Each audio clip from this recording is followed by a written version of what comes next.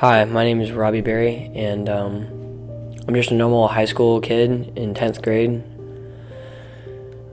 In the beginning of 2012, I was diagnosed with cancer and had to get amputated in 2013 in October.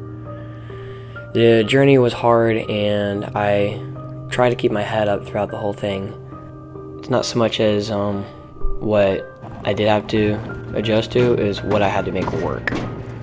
I learned to deal with the leg, and in some circumstances use it as not really a crutch, but somehow to get over it. I had to adjust to it by walking, going up the steps, going down the steps, and so on forth to running, which is mainly what I wanted to do. The first thing my surgeon said to me was, "Robbie, what do you want?" And I answered him with, "I want to run." All I wanted then while I was in the hospital was to be like any other kid, but later on found out that that's exactly what I am. Nothing really changed. All that changed was I don't have a leg. The good thing was I had my family there supporting me, so I wasn't alone throughout the journey. The best thing about what happened was it changed my attitude and the way I saw life itself. My sister had a big part of what was happening, and so did my mom.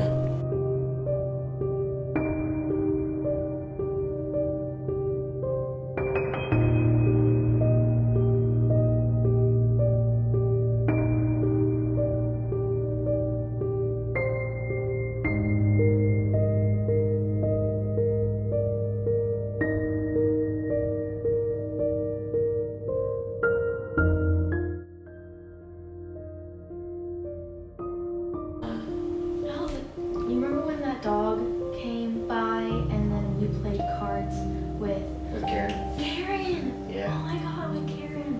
That was fun. That was fun.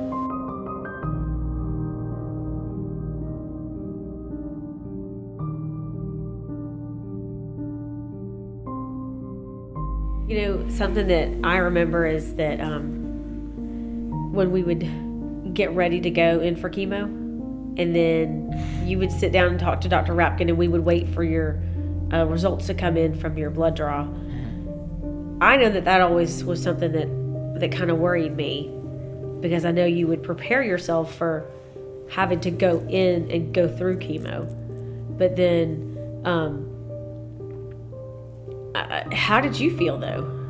I mean, I guess I was just scared like any other person. I mean, like when you go in, you have to keep calm and like have a peace with it. I mean, whatever God wants to happen, it's gonna happen. So if you freak out, your body freaks out, and you're just in a state that you don't want to be in.